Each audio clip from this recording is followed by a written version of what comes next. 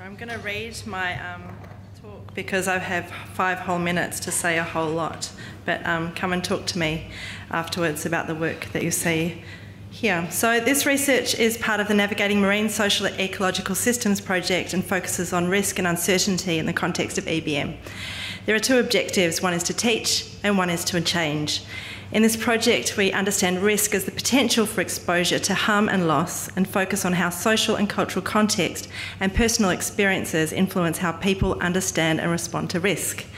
Our work is informed by social science research focused on hope, affect, emotion in relation to risk. And we understand hope as a disposition that can open up spaces and generate feelings of possibility.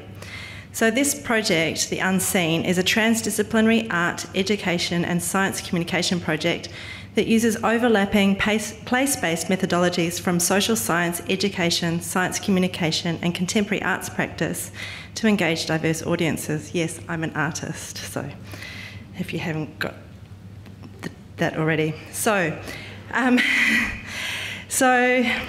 For this project, we consider audience as an ecosystem and have designed our intergenerational project to start with primary school children from age 5 to 12.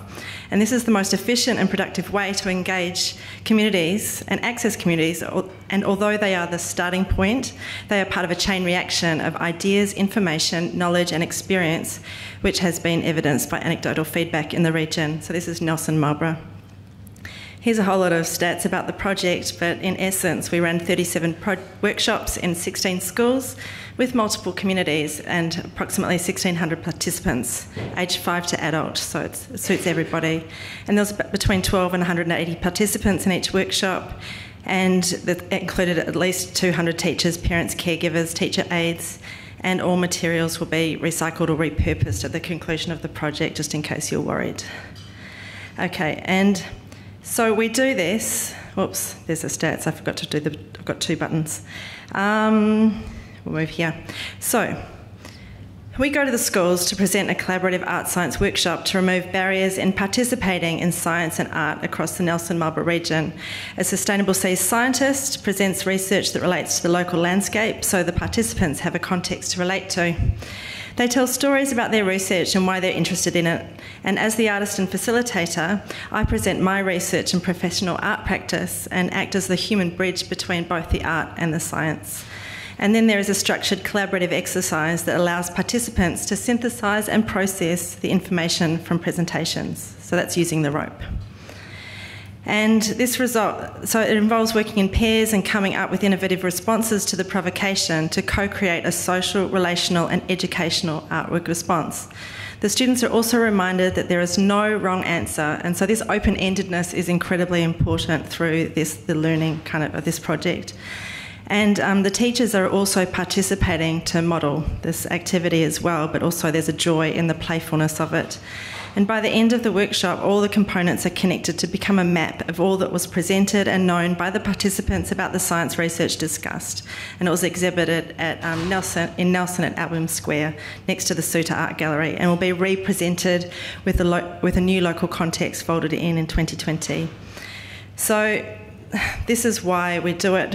We've got about 400 of these postcards that detail the full breadth of responses, and this is also open-ended. So it's a 2-question postcard, and it also had space for drawing, which suited those that didn't have the same kind of literacy experience.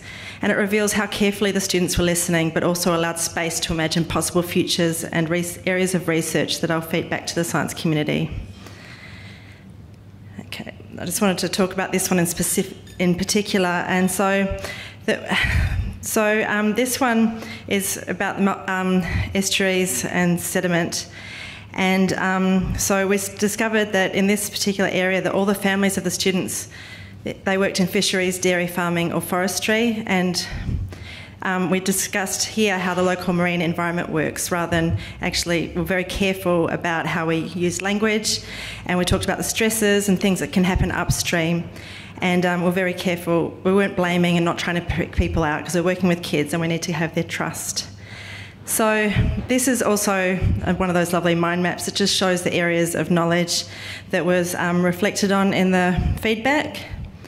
And then we also had community buy-in through front page of the Nelson Mail, which has a readership of 22,000 as well, but it just shows how the community was on board and taking ownership of this project.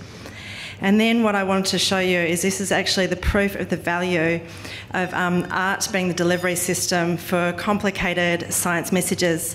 So 78% of the respondents actually only replied with science responses in both those questions, 18% with both art and science, 3% non-identified, and only 1% responded with art-only responses. So it's essentially proving the value of this kind of very cost-effective and high-impact way of working with communities and getting their trust. So thank you.